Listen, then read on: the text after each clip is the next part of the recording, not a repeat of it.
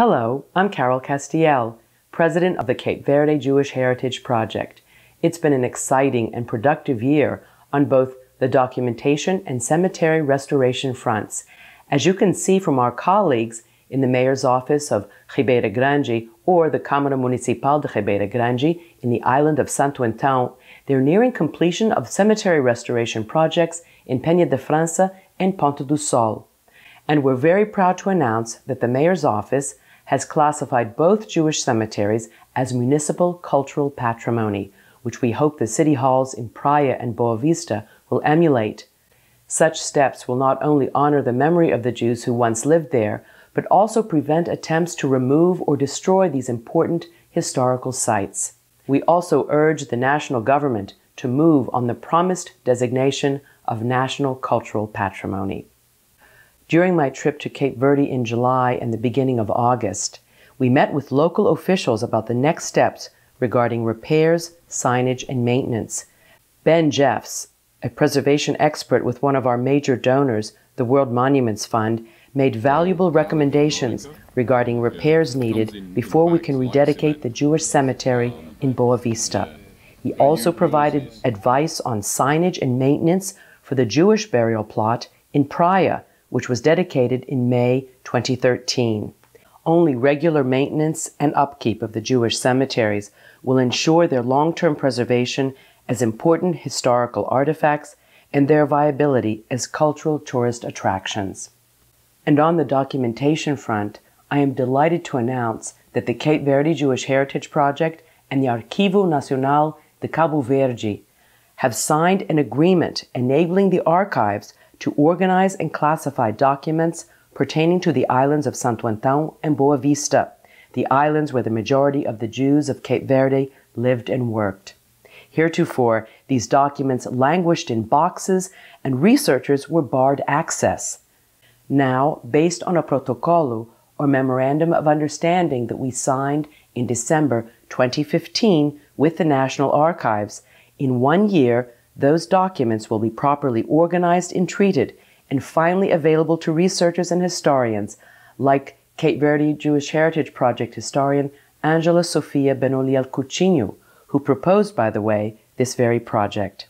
The Cape Verde Jewish Heritage Project is grateful to the U.S. Embassy in Praia for its contribution to underwriting this effort.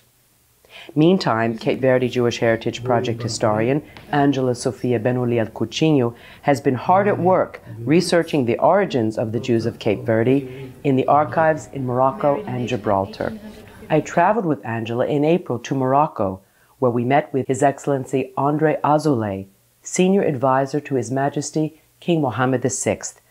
Mr. Azoulay is also an honorary board member of the Cape Verde Jewish Heritage Project. Mr. Azoulay has supported the Cape Verde Jewish Heritage Project since its inception.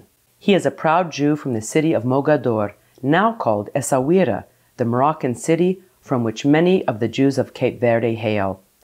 Not only did Angela make many important academic contacts on this research trip, but also, thanks to André Azoulay, we met the Minister of Migration and Moroccans living abroad, His Excellency Anis Birou, who invited the Cape Verde Jewish Heritage Project to bring a delegation of select Cape Verdeans of Jewish descent to visit the land of their ancestors. Minister Birou was so moved to learn about the descendants of Moroccan Jews in Cape Verde that he wanted to provide them with an opportunity to visit the land of their ancestors.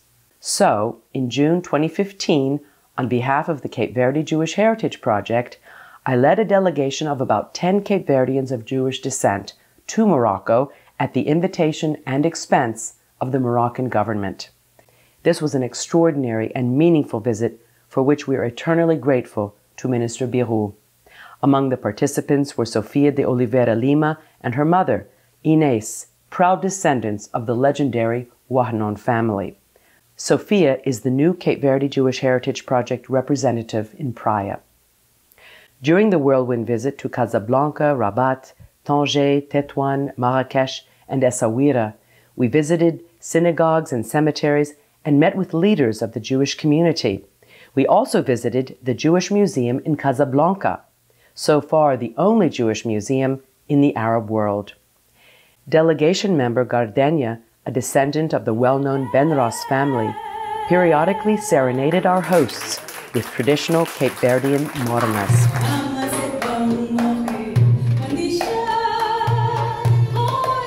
Her performance at a closing dinner in Rabat, where she jammed with Moroccan musicians, resulted in a winning melodic fusion of her Moroccan and Cape Verdean identities. Once again, we'd like to thank our major benefactors and donors, His Majesty King Mohammed VI of Morocco, Mr. S. Daniel Abraham, founder of the Center for Middle East Peace here in Washington, the World Monuments Fund, and the American Embassy in Praia. And we also thank each and every one of our valued individual donors. Your donations go straight to project and program implementation. We have very little overhead. And we continue to depend on you for your financial and in-kind contributions. You may send a check or donate on the website. And to all of our descendants, we count on you for your memories, photos, and artifacts. Please continue to share your memories with Angela, our historian, so she can properly document the contributions made by your ancestors in her forthcoming book.